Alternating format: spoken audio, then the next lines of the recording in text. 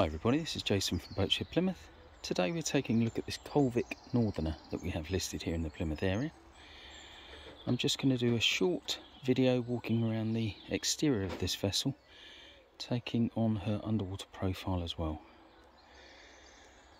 So, as you can see, she's got this prominent wheelhouse and a cockpit cover, these nice high rails at the back. Steering gear, rudder, and just below there the prop.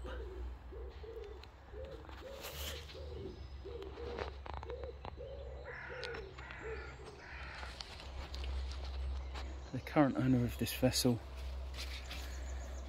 purchased her a few years ago and brought her into this yard with plans to work on her and restore her back to her former glory. However, life, as it does, gets in the way, and he's been unable to complete the boat.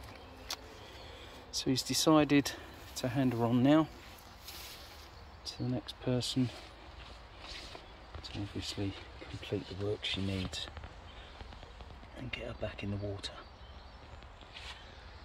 So just looking at the bow section here, close up on the underwater profile.